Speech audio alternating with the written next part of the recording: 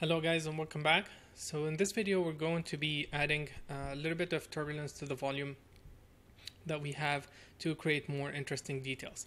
And what I'm going to do is I'm going to put down a merge node and I'm going to add a gas turbulence, which is basically a very basic node to add turbulence to the volume. And by just plugging that in, I'm going to hit play and see what's going to happen to the sim. You can see that we're getting more details in the volume, and I'm going to actually let's stay in the scope. That's fine. So what I'm going to do is I'm going to animate I'm going to animate the turbulence as well to follow the similar pattern for the similar pattern to the buoyancy force itself. So I'm gonna start with a value of 0. I don't want any turbulence towards at the beginning of the animation, so I'm gonna set this to 0, and then towards frame 77 I'm gonna change the mode to manual so I can easily key this. Yeah, it's outside the screen, so okay, let's turn this off.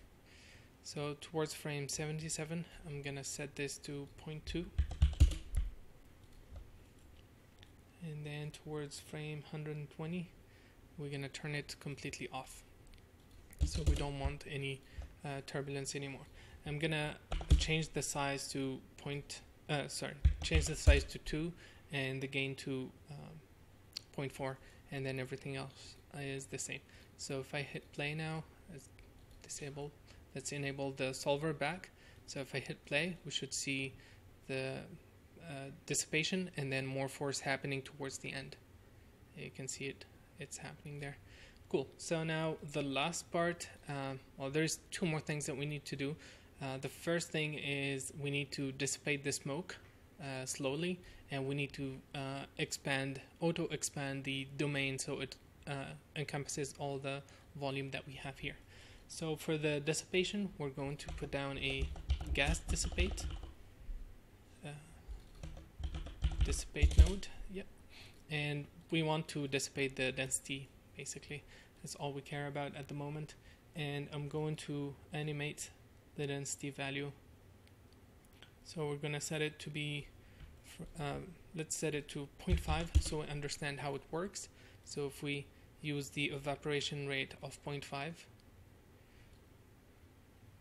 you can see it's dissipating already. I think the rate is fine, it's good, but I would like to animate that so it's denser at the beginning and doesn't get affected. So we're gonna start from frame 28, set it to 0, and then frame 120 we're gonna set it to frame 97 I'm gonna set it to 0.9. And now if we hit play, cool, we should see the dissipation, the noise, and everything happening. And I think that's pretty much it for the sim. I'm gonna add a gas auto resize, gas resize flow dynamic, and I'm gonna plug this in here and set the frame delay to 2 so it doesn't do anything for the first 2 frames, and that will be enough to let the sim run for a bit. And then under the max bound, I want to turn this off. I don't want to be there any limitation. I want the volume to go as high as it needs to be to encompasses everything we need. And I think that's pretty much it for the sim. All we have to do now is increase the settings a little bit more and sim a high-res version, and then we should be ready to start rendering this. So for the resolution, for the final sim, I'm going to change the sampling.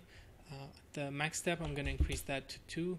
The CFL, I'm going to increase that to 3. So it has increasing the CFL gives it a higher chance of deciding, a better chance of deciding which one to use, either 1 or 2. And then for the resolution, I'm going to increase this to 0.02, and that should give us plenty of resolution to work with. And I'm going to hit play for a couple of frames, And you can see the resize now is working, and it's actually a pretty fast sim. And I'm gonna save this to disk, so I'm gonna go up to the main level, and I'm gonna put down a DOP import field, drag this in here, and then for pardon me, for the object we want to import this object, and for the fields it's a smoke, so I want to import these fields. Let me verify something.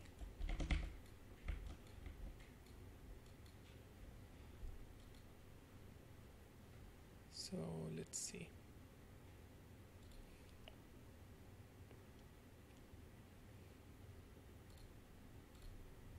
Okay, I just fixed the path there.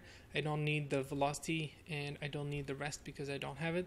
I just care about these two, and we'll learn more about the temperature and how we can use it later. So for now, it's just going to include density and temperature, and then I'm going to write this to disk. And this is my final path. I'm gonna save out 240 frames just to have everything we need. If once the smoke dissipates, it should be super quick to save this to disk, so it won't be causing any extra computation. So I'm gonna set this, and then I will be checking it and stopping it as soon as I have all the frames that I need. And then in the next video, we're gonna start rendering this. Thanks for watching, and see you in the next video.